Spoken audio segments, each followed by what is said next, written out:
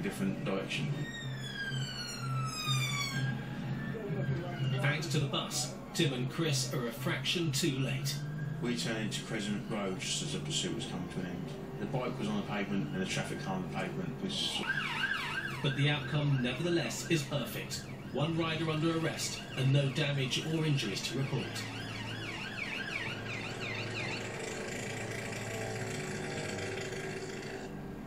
You could see that he was shaken and was a bit, well, I don't know what's actually going on now, I don't know what I've done. The cops have no idea why the lad chose not to stop, but he's being arrested anyway. Anything you do so may be given evidence, do you understand? Yes. I've initially arrested him on suspicion of aggravated vehicle taking because the bike was registered to somebody else. But there may be something far more serious afoot. Have you got anything on you should have? Yes.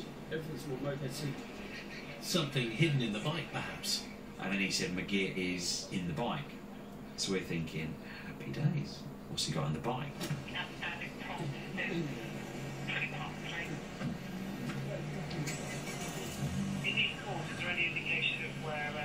We have had it before where we've stopped a moped and there's been knives under the seat.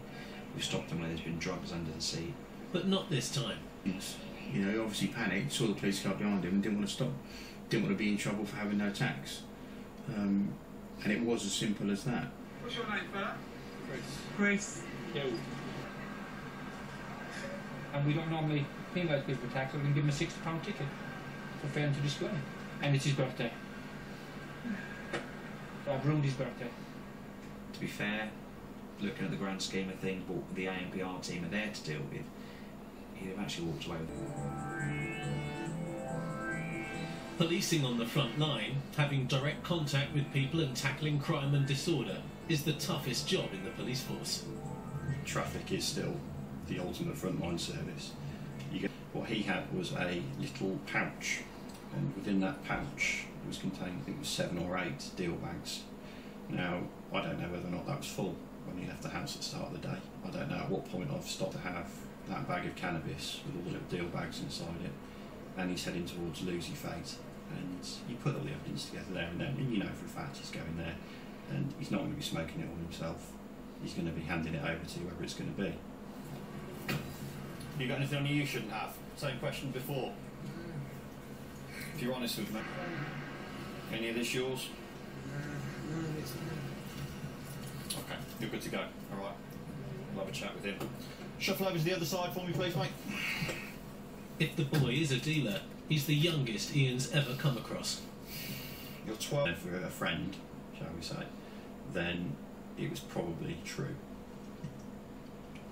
If I seem hacked off, I am hacked off. But there's a reason why I'm hacked off. It's not because I think you're a bad person. It's that I think at the age of 12, you should have enough about you to know that carrying drugs is risky because you're going to get arrested, right or wrong. I think the dealers would have had it. Tim has dealt with the man about his driving before.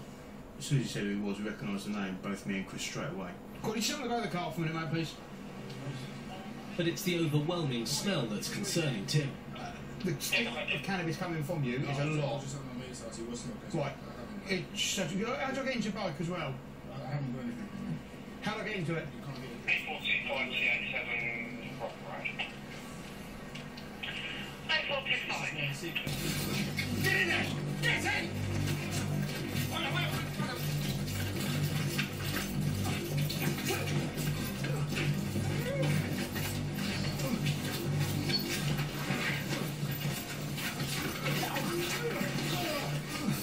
Get down!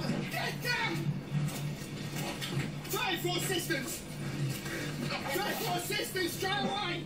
Chris is holding onto the man by the handcuff for dear life. Get out of the fire, tase you! Do you understand? Now!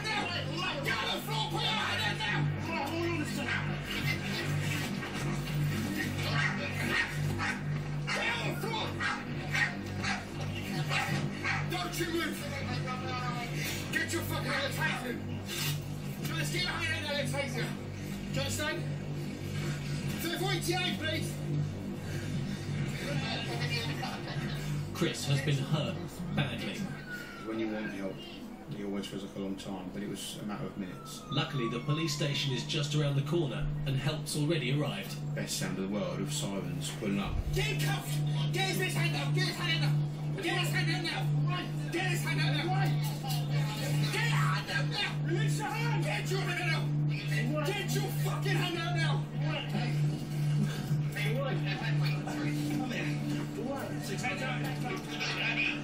Where's your eye? Where's your eye? Where's your mouth? Your nose? Tim's own CS gas he managed to spray is badly affecting him. I was in the cloud as well. My gas is somewhere. Chris